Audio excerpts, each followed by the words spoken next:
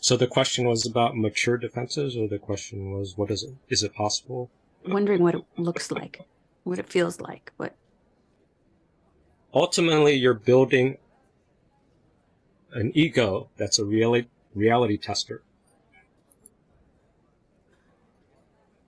Mental health is going to reinforce superego, toxic superego, which is reinforcing denial and fantasy.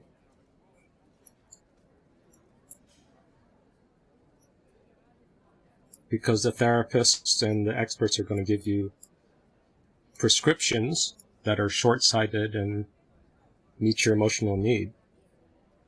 And the prescriptions are shortcuts where the superego controls your behavior and controls everybody else's behavior. And then you have to set boundaries forever and ever. And then if you're a good narcissist, then you can enjoy eating other people's boundaries. That's what they're teaching. Maybe they don't even know it. Maybe they're possessed, but they're teaching people to enjoy setting boundaries and running over other people's boundaries. That's a superego pathology. That's a toxic superego. That's a God complex.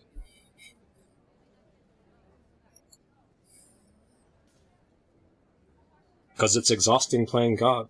Long term, you have the fun, but you've got to keep enforcing it. It's a lifetime job.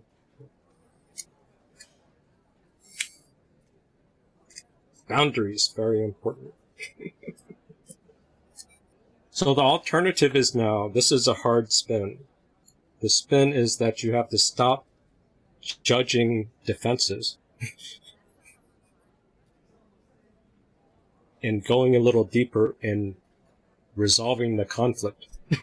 Resolving the conflict right now is resolved by splitting.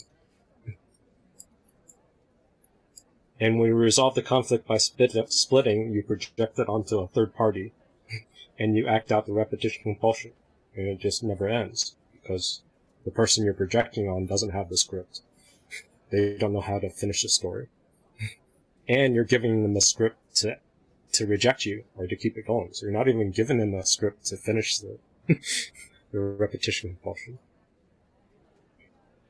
So, if you can change your mindset to integrate the conflict, then the defense drops.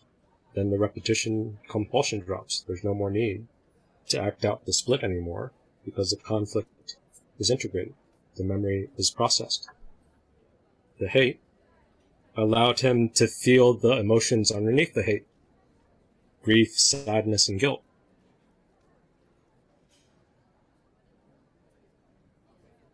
Expressing and feeling that grief, sadness, guilt, those core emotions, reverses the denial, reverses the devoicing, reconnects the voice, reintegrates it. But if you're hanging around therapists and yourself and other sadomasochists that are self-hating, they're policing anger. So any sort of authentic expression that will get to the sadness and the grief gets quashed, gets smashed, gets denied. So you have to change the mindset to meet the need, but you have to allow space for hatred and anger and conflict. See, unaddressed guilt is the engine. So if you can feel the guilt, then self-punishment has no fuel. If you can feel the guilt, express it, integrate it, self-punishment disappears. Self-hate has no more purpose. Now that self-punishment can be directed on something more useful. Other punishment. Or new punishment. I don't know. Stop wasting it on old patterns.